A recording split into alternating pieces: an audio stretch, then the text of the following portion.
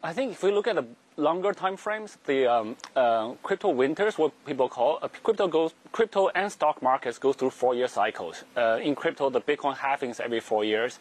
In the normal traditional world, U.S. presidential elections are every 4 years. So there are 4-year cycles in our society, and we have seen stock markets go through 4-year cycles, and crypto so far has gone through 4-year cycles. Not to say history will predict the future, but if we based on the 4-year cycles, then the winter will last, a month to a couple of years probably, and then I think we're like 1 year in from the previous all-time high. So the inflation, the interest rate adjustments, etc., those all affect the markets, but those are short term. I think longer term, given how much money was printed over the COVID last couple of years, the amount of quantitative easing that was done, inflation will definitely kick in, just by simple logics. And then cryptocurrencies, the big ones, Bitcoin, BNB coin, Ethereum, they're limited supply, so their supply didn't increase. And the number of people getting into this industry and the utility, the number of people who need to use those coins have increased. The demand have increased. But today, unfortunately, so in theory, if we go by supply demand, there's a very simple logics to derive from that. But today, many people trading cryptocurrencies are also in the stock market. So when the stock market tanks, people want to hold cash, and they also sell cryptocurrencies. So today, on the short time frame, it's kind of coupled. But in theory, they should be decoupled.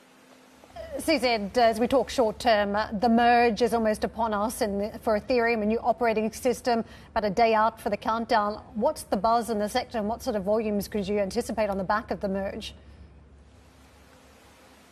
I think the merge, so again, many people have very high short-term expectations for the merge. They think, the Ethereum gas fees will drop from $10 per transaction to 2 cents overnight.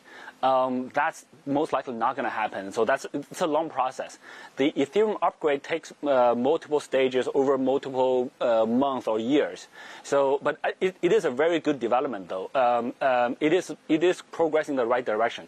So, and it is a strong innovation. So the merge will happen today or tomorrow. And then, but the Ethereum gas fees will not drop immediately. But when the other upgrades like sharding kicks in, that's when we expect those fees to drop, which is a fantastic development for the industry. Can I ask you, I'm very interested in this story developing in India around your business, where you're seeing a migration to your platform as traders worry about having to pay the levy the Indian government is now imposing on transactions. Are you ultimately going to act on behalf of the Indian government and take that transaction tax yourself and hand it on? Or are you going to continue to operate on the basis that it's not your problem and someone else needs to deal with it? So to be honest, the situation is not clear. I tweeted a long time ago when they were talking about this transaction fee, which is 1.2% on every single transaction for each buy, each sell. That basically will drive, like if you're an active trader, if you trade 50 times a day, you're going to lose all your money. We have many traders which trade much more frequently than that. So which basically means that order book trading will not be existent in India. So which basically means that the type of business that we run will no longer be feasible in India.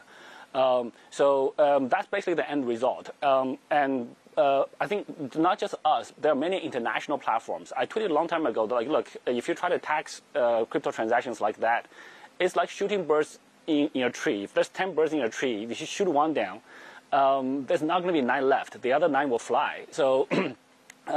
So that's you're not going to get all the tax revenues based on previous volumes. So I don't think there will be any order book trading in India. Hi, I'm Joanna Bersecci, and thank you for watching. You can check out more of our videos by clicking on the boxes on the screen. And don't forget to subscribe to our channel for more from CNBC International. Thank you for watching.